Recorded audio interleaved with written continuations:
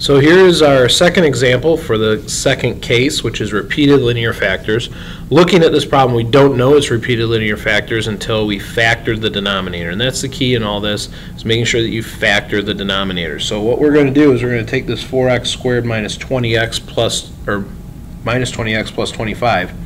If I factor that, it factors into 2x minus 5 and 2x minus 5, or we could say x minus 4 over 2x minus 5 squared. There's our linear factors, 2x minus 5 times 2x minus 5, and so that's what we're going to set it up as. So I have to first write it down to the first degree and then write it down to the second degree, 2x minus 5 squared. Both denominators are linear, so I'm just going to put a and b on top. So this one should be pretty easy now that we have it factored. I'm going to go ahead and multiply both sides by the common denominator, 2x minus 5 squared. I'll multiply this one by 2x minus 5 squared. Multiply this by 2x minus 5 squared. That off the page there. Alright, and now the left side denominators cancel, leaving us with x minus 4 on the left.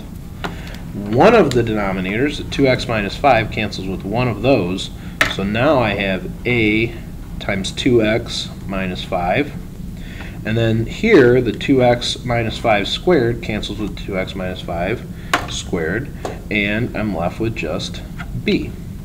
So this is actually going to turn out to be 2ax minus 5a plus b.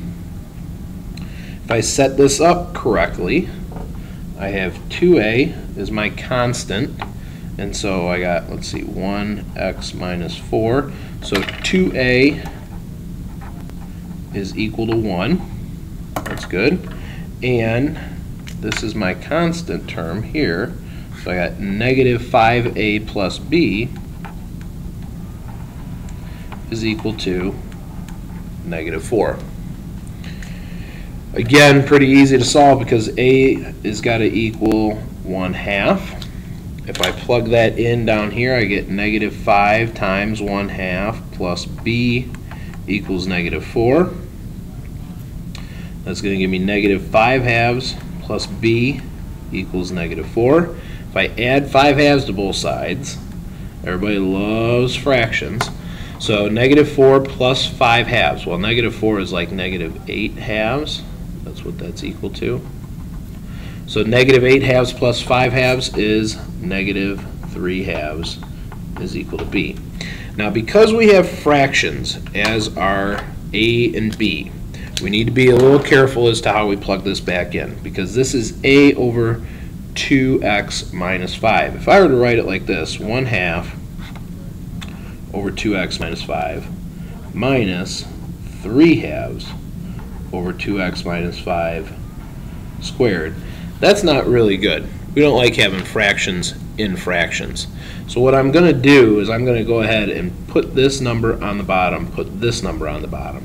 And so it's really going to turn out to be 1 over 2 times 2x minus 5 minus 3 over 2 times 2x minus 5 squared. And that's my final answer. There's no need to really distribute this here. 1, because you'd have to FOIL that first, and 2, because we're trying to break it down into its simplest terms, and this would be our simplest terms. So there's our two examples for repeated linear factors. Just remember that if you have something, a linear factor being raised to an exponent, we write it to the first, to the second, to the third, however many times that exponent is, and that should work out. So good luck and enjoy.